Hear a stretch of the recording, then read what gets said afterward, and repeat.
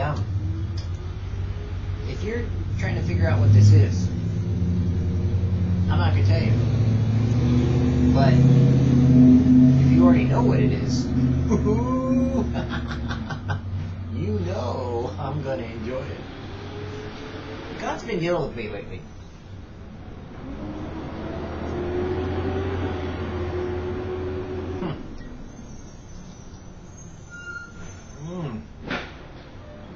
You know how God deals with you.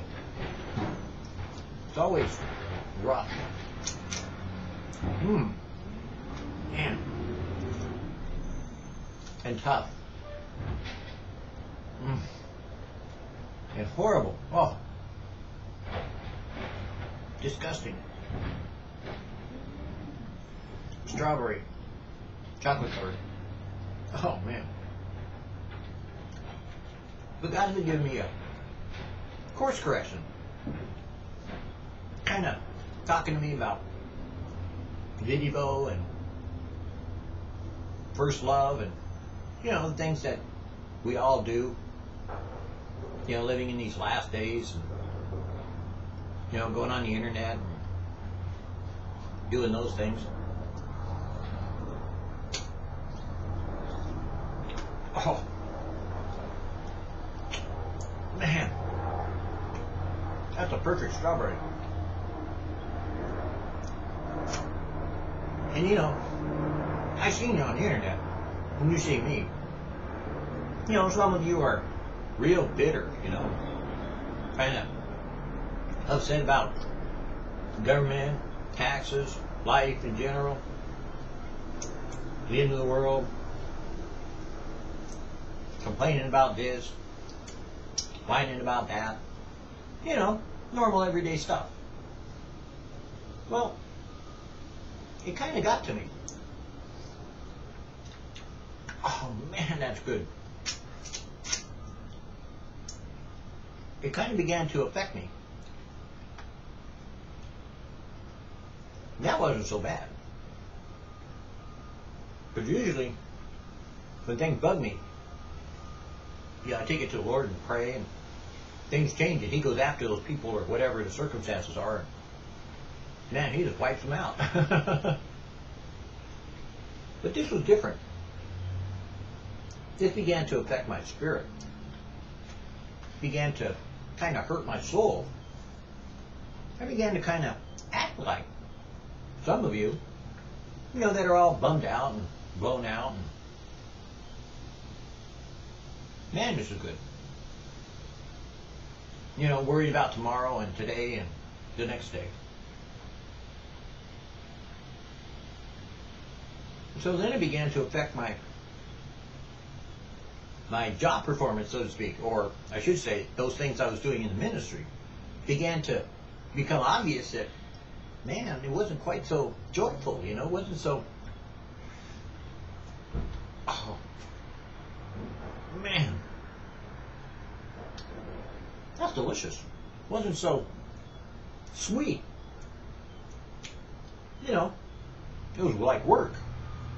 You know, kind of hard to inspire people when you're really working at it, you know. It's kind of hard to tell them about how wonderful God is when you're really kind of bummed out about how terrible His people are. So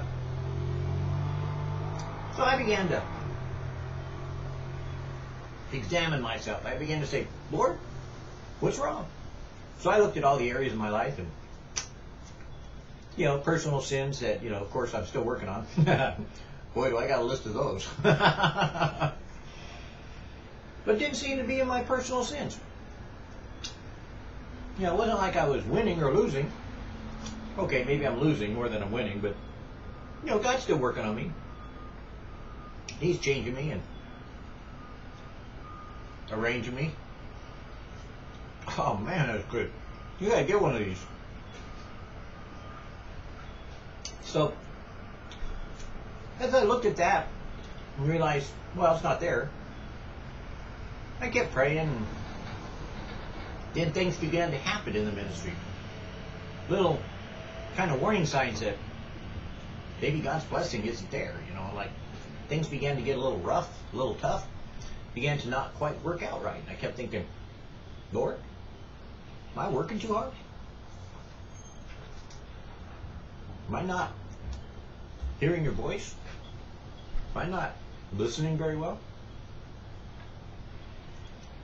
So it's been going on for about, I don't know, 2 or 3 days, you know, and God and I have been kind of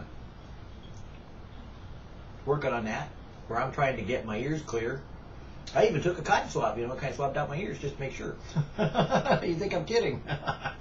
Well, you know, sometimes practical applications work in the spiritual realm, sort of.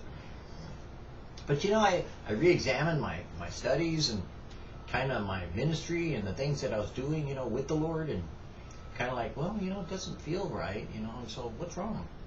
Then suddenly it dawned on me.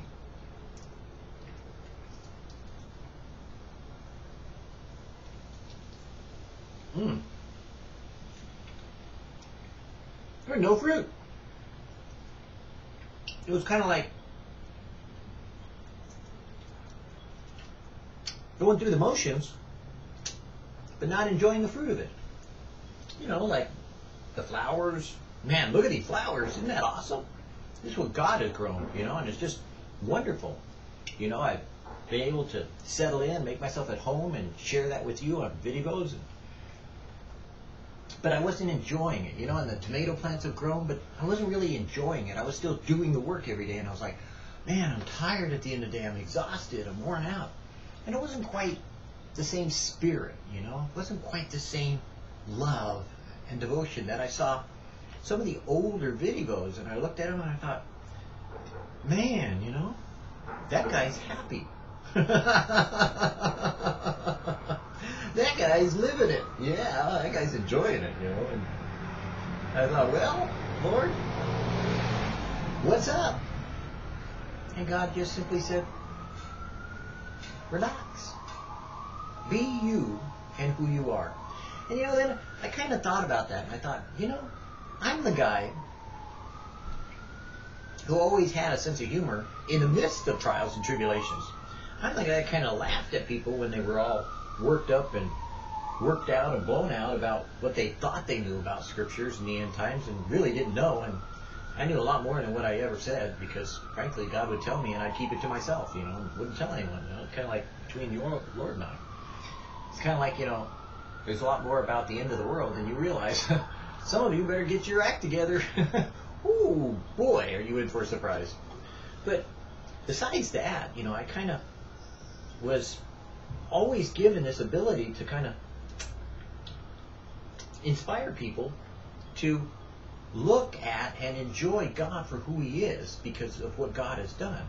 And so I began to realize that I wasn't doing what I was created to do, which is to worship God, to enjoy Him, to know Him in a personal and intimate way. That somehow in ministry I had backed off my development in knowing Him.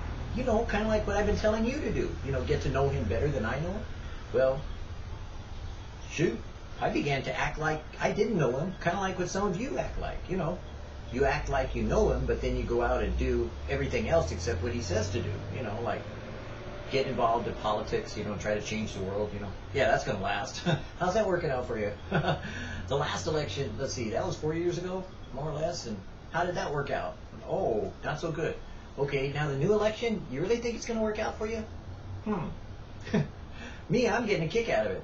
The last election, I kind of laughed because I said, well, here we go. And the new election, I'm looking at the candidate, and I'm going, okay, so we got these two candidates. I'm going, well, this ought to be interesting. Here we go. So it's kind of humorous to see how people get wrapped up their emotions in something other than devotion to God. Because they get so carried away, they don't take the time to pray or to enjoy what they've done or what they're doing. As a matter of fact, they kind of sacrifice Jesus all over again on the cross because they just ignore Him as though He weren't real or alive. You know, I ask people, you even sometimes, you know, I ask you on the internet, you know, if I've met you, hey, you know, did you pray today? Did you ask Jesus about it? What did Jesus tell you to do today? You know, and some of you get really offended. Oh, how dare you judge me? Well, if I don't judge you, you know, God will, and guess what? Better to get some judgment from me, you know, that I get mercy and grace than judgment from Him, which He may like say, you're blowing it, dude, you know, and slap you around. So frankly, have you been talking to the Lord lately? I have, and I got busted, and God kind of turned me around and said, look, Michael, I put you in this world to rejoice and be glad, because this is the day that I've made. I put you in this world to inspire people to know me in a more intimate and personal way than they've ever known before. So what are you doing? Oh, well, gee, Lord, I've been kind of like, telling people about, what they ought to do, and I kind of haven't been doing it myself. I've been kind of like, missing out on the fruit. Strawberries. And those tomatoes, they've been kind of stalled because it's been such cold weather. And then I began to realize cold weather, cold fronts, darkness, rain, kind of bummer stuff. I began to realize, I don't think I've been such a blessing as much as I've been such a bummer. Where people have kind of said, well, yeah, it's been kind of, inspiring, but, at the end of the day, did I feel like I was a blessing? No, I felt like I was on a bummer. Because you see, when it comes out of well springs of living water, not only does it, that's the way we use it. Not only does it splash outward, but it splashed backward. So it splashes outward and backward. So it's kind of like splish splash, we were taking a bath. And I remember in the old days, like old Greg Laurie, when he was full of fun and, joy and laughing and carrying on. Because I don't really see him so laughing anymore, but when he was less than serious, he wrote these like been born again cartoons that, showed living water, how it's gushed out and gushed in, and it kind of went which. Now it's like kind of, you see all these great men of God, and they kind of like are getting to become great men of God and not so joyful. But there is hope, because I kind of looked at Chuck Smith the other day, and he's going through this kind of like cancer thing, and I kind of looked at that smile, and that twinkle in the eye, and I kind of thought, man, he didn't change. So what's wrong with me? What happened? How did I get so kind of like sidetracked so shortly in the ministry? Although it's been a long time, 30-some-odd years. But still, how did I kind of get like, off track, just slightly, that nobody could ever see, on VidDevos, because they can't really tell. But, Lord, how did I just get kind of like influenced by people as opposed to changing them, but them changing me? I began to act like and feel like Aaron, instead of Moses. Aaron, how people came up to him and said, hey, build us a calf. We want a golden calf. So he says, okay, well, bring me the gold and earrings, and I'll do it. And then when he got confronted, he said, the fire, everything went in the fire and it jumped out, Yeah, right. Moses said, sure, Aaron, okay, we'll make you number one. Right, you're number two. And you're going to stay there. But, hey, being influenced by people, we all have that ability to do that. You see, God created each one of us to be unique and distinctive in a different way, in a different setting. But put into a perfect place that God wants us to grow in, then we should reflect that in our lives. It should become a joy, and it should become obvious to us that Jesus is alive, that Jesus is coming, that Jesus is going to take us home, that we're not satisfied with this world. Like the song says, all I know is I'm not home yet. This is not where I belong. Take the world and give me Jesus. This is not where I belong. So I guess the question comes up. Where do you belong?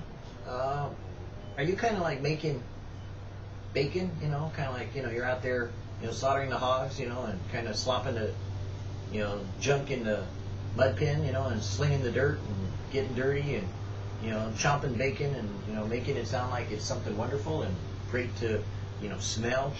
It smells good, tastes good, but somehow it just doesn't work out so good, does it? But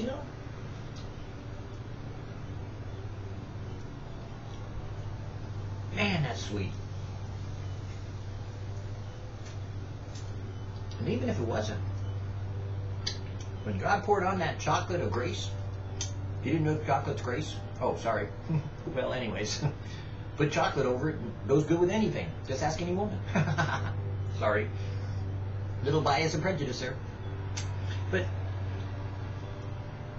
when you have the ability to choose between fruit and kind of like meat, I don't know about you, but you know, I've seen everybody with their meat, you know, how they get all theological on you. They're going to work it all out for you. You know, they're going to give you all their, you know, PhDs, and, you know, FFDs and BFDs and all the other DDDs, you know, and working it out for you. And then you got kind of like the rest of us, you know, poor people who just kind of go, man, I see, you know, like a strawberry patch. Let's go check it out. Let's go grab some and eat some. You know, and you just eat your fill and you enjoy it, and then you wash off your face, you know, and you, hey, check it out. There's an apple tree. Let's go see if the apples are ripe. You know, and you kind of enjoy the fruit of it. Well, I think that's kind of what we needed to get back to in VidDevo. Enjoying the fruit of the labor that God has done with all those that have come before us. That this is the last generation, and we're going to go out with a bang. We're going to go out with joy. We're going to rejoice until the day of salvation, because it draws nigh, even closer than what we first assumed it to be. That though it may not happen in 2012, man, starting in 2013, it's going to rush at us like a choo-choo train. And we're jumping on board. And we're heading down the tracks, because we're staying on the straight and narrow, and we're not going to the left or the right. And we're not going back, but we're going forward. So God kind of did a correction with me and says, hey, you know, if I have chosen you, then you need to spend time with me. And you need to reveal that you have been with me and shine the same way that Moses glowed from that time that he spent with me. You need to be my servant. You need to be me as I live in you and you live in me. Maybe you need a course correction today. I don't know. I'm just saying. We're going to do some things in VidDevo that, you know, we're going back to that we used to do. And that's, one of them is to, we're going to read from Kay Arthur's books, you know, because we were doing a lot of VidDevos today, you know, and doing like 2 or 3 of them, you know. Well, that's good. You know, that's a good thing. 2 a day is nice, but we only need 1. So VidDevo today is probably going back to 1. You know, we got VidDevo meditation, which we do every morning, you know. It's kind of like cool because it's from Joyce Myers, you know, and she kind of like seems to tell you where the devil's at and tell you where you're at and tell you what you can do about it.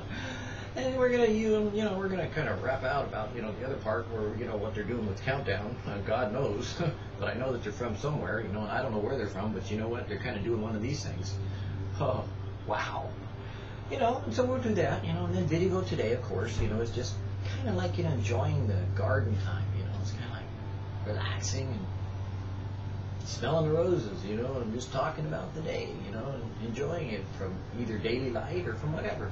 But we've decided to add some things, and you're going to go out of our way now to purchase, you know, Chuck's book about, I think, what was it, his devotional book of some kind, and, you know, start reading that and sharing that in VidDevo. But we decided to go back to adding, you know, Speak to My Heart, God, some meditation from Kay Arthur, you know, and you know, she's always a joy because, man, she's always got the right word, you know. She's like a Paul, you know, a female Paul. She's always got the right word, man. It's just like, she knows it. She knows the word. You know, then we're also doing, you know, some of the other books that we read, but we're going to do more of that and sharing in VidDevo's devotions, you know, and expanding back to the reality of hearing, seeing, and knowing and relating Jesus as he lives in us and as we apply it to our living arrangements, whatsoever life that God has placed us in. Because really, you're here for a reason, and you're designed for a purpose, and you were born for such a time as this. And being such as you are, I hope that I can inspire you to go far beyond what you are, to become more of who he is, so that you may be all that he wants you to accomplish in this life, as well as all that he wants to do in you. Because you don't have much time left. I mean, I don't know about you, but, you know, I've been kind of looking around going, it don't look so good. Matter of fact, it's beginning to look like better smelling the roses quick, because I think seasons, they are a-changing, you know, and ooh, man, I don't know about a bad moon rising, but things are beginning to change quite a bit, seriously. And we're going to laugh about it, we're going to talk about it, share, and relate that, because, for me, it's all old nature. I already know all this stuff. It's kind of like, man, I learned that way back when. We were in the Jesus movement. We were talking about this for 20 years now. It's not like we invented something new, like those new prophecy teachers that are trying to make Islam the bad guy, or something new out of something that's not been spoken of in scriptures. We don't do that here. We just stick with what God said. I don't need to make up new things for God. God can do just fine on his own.